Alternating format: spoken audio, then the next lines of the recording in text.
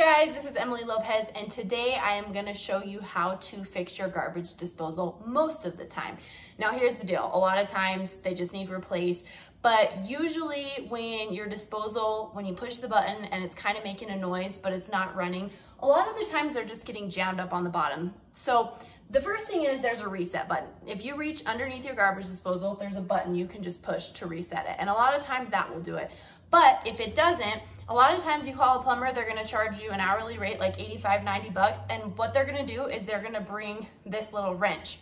So this one says self-service wrenchette on it, and yeah, wrenchette, and food waste disposal or disposer on the other side. So you can just get these at Home Depot or online. If I can find a link, I'll post a link in the comment little section below. But these are a couple bucks.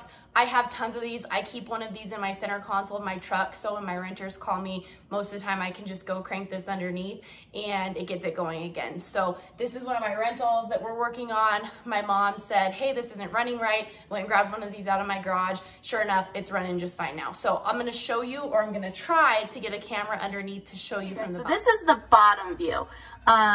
Of course, I can't see from above. So this is the reset button. Sometimes you can just push that, but sometimes you just have to take your little wrench and find that little hole.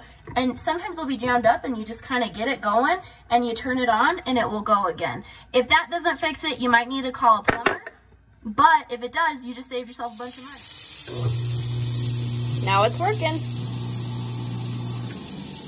So it might be a good idea for you to buy one of these and just keep it taped under your sink for when you need it.